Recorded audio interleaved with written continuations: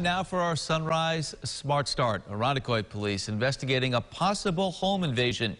It began just after 2 o'clock yesterday afternoon on Point Pleasant Road. A woman called 911 saying her home had been invaded and she'd been stabbed in the neck by an intruder. That woman is being treated for her injuries. The man charged with sexual abuse of a minor after an Amber Alert last month is due in court today. Robert Gonzalez pleading not guilty last week in court. Police issued that Amber Alert back on December 3rd. A 14-year-old girl was later located with Gonzalez in New York City.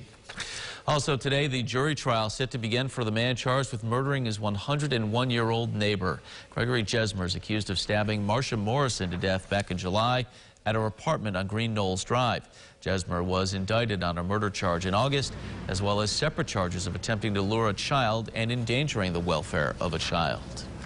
Well, the Mega Millions Lotto announcing earlier this morning one ticket purchased here in New York State, matching all of the winning numbers drawn yesterday in the $425 million jackpot. The winning ticket purchased at an auto service center in Glen Head, Nassau County.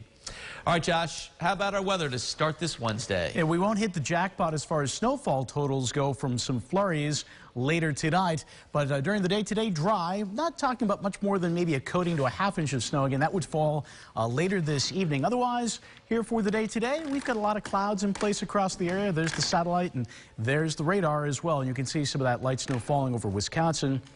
Should be here after sunset. Otherwise, during the day today for your Wednesday, some breaks of sun give way to increasing clouds, very little in the way of a breeze, with temperatures into the mid-30s. Not too tough to take. Not bad. Hey, great to be back with you this morning. Great to be back with you. Been a while. Yeah. Good to be back. And we'll bring Leah back next week as well. Right. She's getting some well-deserved time off.